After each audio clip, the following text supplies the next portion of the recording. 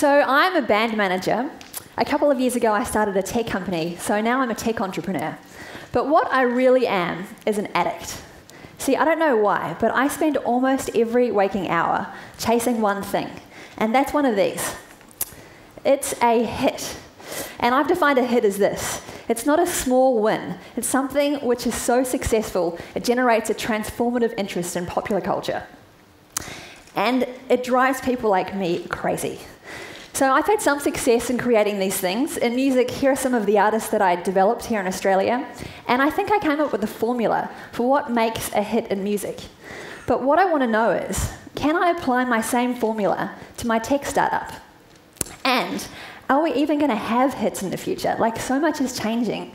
Could there be another Beatles? Like, will there be another Facebook? So let's see what's happening in music. I started in music in 2000, and back then it was all about getting through these 3 gates. If you could get through these 3 gates, you could be successful, which meant getting signed to a major label. Then technology came along, and all of a sudden anyone could make a record at home, release it on iTunes, and promote it through social media. So what happened is, pretty much overnight, the number of albums being released each year trebled. For different reasons, the number of albums being sold every year halved. But what happened to the hits? Interestingly, the top 5 selling albums are selling more now than ever before. And a hit record today is proportionately 6 times bigger than it was 10 years ago. And the same thing's happening in technology. So just like technology democratized music, technology is now democratizing technology. Now anyone with an idea, like me, can have a startup. And what's happening is competition is going crazy. Last year, 2.5 million domain names were registered every single day. There's more than 500,000 apps on the App Store, but are there still hits? Well, Pinterest just became the fastest growing site in history, and Instagram just added 10 million users in just like 10 days last month. So why, now there is so much more choice, are more people choosing the same thing? Well, I think it's because more competition is leading to higher quality, and so more popular products. And you add social media, it's like a gasoline, and things just happen so much faster. So now we know there can still be hits. I'll show you my formula for how I make them. Let's look, these are some of the most successful artists in the last 50 years. Let's see what they have in common.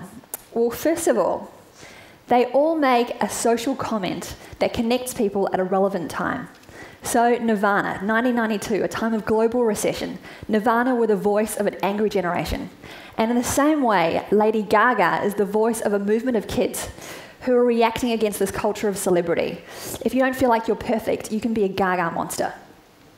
Each of these artists are delightfully original, and they all represent greatness. So I'll come to greatness later. So this was my formula in music, and it worked pretty well for me. And then I came to start my tech company, Posse. Here is what it looked like when we launched. And I didn't even think that some of the same rules that I'd learnt in music could work here. So we went live, and we did okay. We got a few thousand users, but it was clear that it wasn't going to be a hit. And for me, that was very distressing. See, I'm like not someone who handles failure very well. So I started studying other successful tech companies to see if they had anything in common. And here's what I found. The same thing that makes a music hit, that I found that makes a music hit, also makes a tech hit. All of these sites connect people at a time when they want to be connected.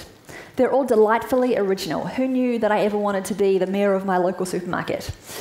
And they all represent greatness. So greatness, it sounds like a fluffy quality, but it's not. If I played you a new song by one of my artists, I could tell if it was great by your reaction.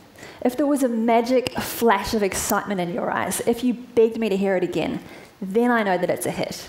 And I think that it's the same in technology.